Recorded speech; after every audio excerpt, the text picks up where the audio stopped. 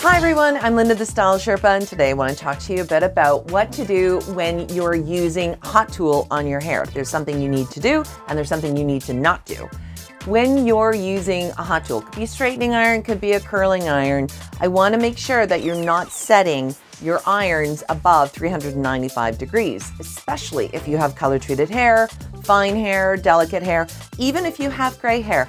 Gray hair can be very, very delicate, and too high of a heat can instantly singe the hair shaft and damage it. So you want to be very careful your heat is not set above 395 degrees.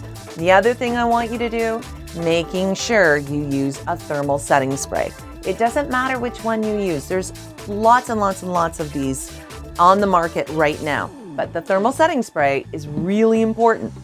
It gives a barrier between the hair and the hot tool, okay? So it's very protectant. It helps the iron go through the hair really gently, as well as you won't have to over iron the hair consistently.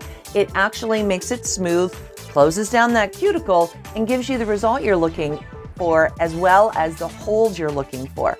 So thermal setting spray along with a 395 degree iron gives you the perfect combination to get where you want with your hair really quickly and consistently without any damage. The most important thing I want you to remember, don't use hairspray. It is not a thermal setting spray, it's a finishing spray. Entirely different. You do not want to add heat to a hairspray because that is where a lot of damage occurs when you're heating lacquer.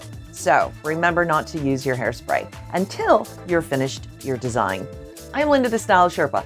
Join me here, follow me on my channel and on YouTube to learn more about how to improve your style. Thank you for watching.